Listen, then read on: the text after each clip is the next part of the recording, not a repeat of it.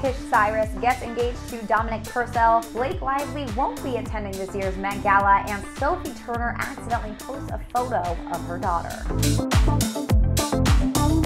Hey guys, it's Allie for Hollywood Life with your news and entertainment, kicking off with some congratulations in order for Tish Cyrus, who is engaged to actor Dominic Purcell. Miley Cyrus's mom announced the big news via Instagram in a gorgeous set of photos showing off her emerald cut engagement ring over the weekend with the caption, "1,000 times yes."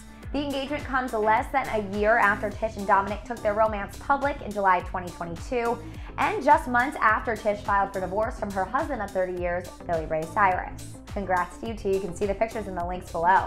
Moving on to some news ahead of tonight's Met Gala, one of our favorite Met Gala queens, Blake Lively, revealed that she would not be attending the event. The star told People magazine, "I will be watching," while also joking that she'd be wearing her 2022 dress on the couch as she followed along from home. Now, Blake didn't specify why she would be absent, but she did just welcome her 4th child earlier this year and likely has her hands full at home and wants a relaxing evening. I mean, Mondays are hard enough.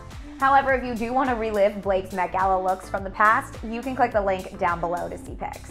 And finally, Sophie accidentally revealed her 2-year-old daughter Willa's face in an Instagram video that she didn't mean to share. The actress explained her honest mistake after deleting the video shortly after posting it. She wrote, "Earlier today, I made an honest mistake accidentally posting a video of our daughter on Instagram stories. We have always advocated for our kids' rights to privacy, so sharing this publicly is against anything I stand for. Our children deserve the right to grow up out of the public eye, to learn and grow in private. If I ever were to post anything of our kids, know that it is unquestionably a mistake.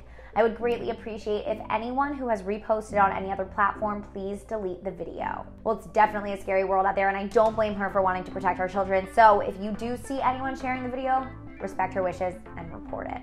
And in the meantime, be sure to hit the sub, like, and bell button for more news on your favorite celebs, and stick with HollywoodLife.com today for all of the updates on the Met Gala. Bye, guys.